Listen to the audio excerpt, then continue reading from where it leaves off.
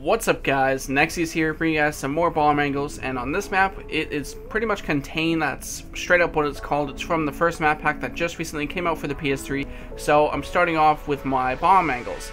So let's get started. Now this is one of my favorite bomb angles out of all the maps and goes, and certain other Call of Duties as well, mainly because of how good this angle is. So as you saw there, I planted right in the corner facing my spawn, so now you have the advantage of your spawn, so chances of any enemies being in this area on your way to the bomb angle itself, you probably won't run into anyone. Now if that wasn't good enough already, you have this nice little back area here where you can hide. It's distant enough to the point where no one's really going to expect anyone to be over there.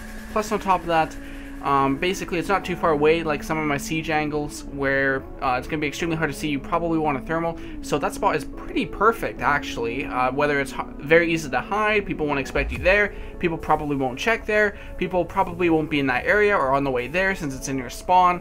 The distance, the area is just perfect. Plus on top of that, finally, that corner there, they have to go in the corner, so it's not like they can sneakily go behind a wall and defuse.